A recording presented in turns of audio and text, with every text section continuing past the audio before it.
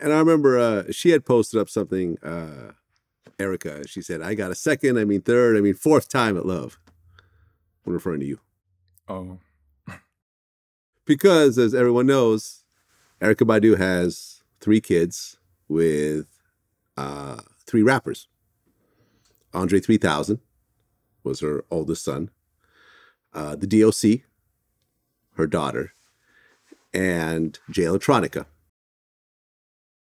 And from what I understand, you and Andre 3000 were great. You and D.O.C were 100. But Jay Electronica was a different kind of situation.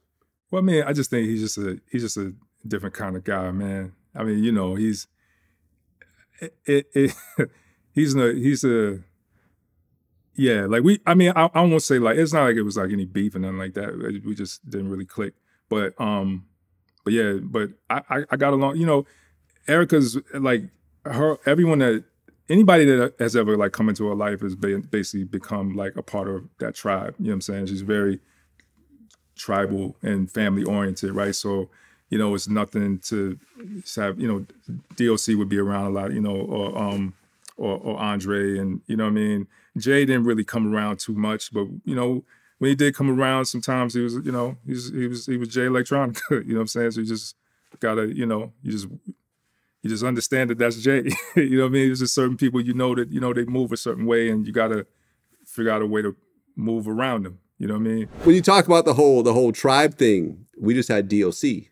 We did another interview with him. My man Justin Hunt actually did the interview himself on Vlad TV. And what D.O.C said was that with his current wife, when she was getting ready to have a baby, Erykah Badu was the doula who actually delivered the baby.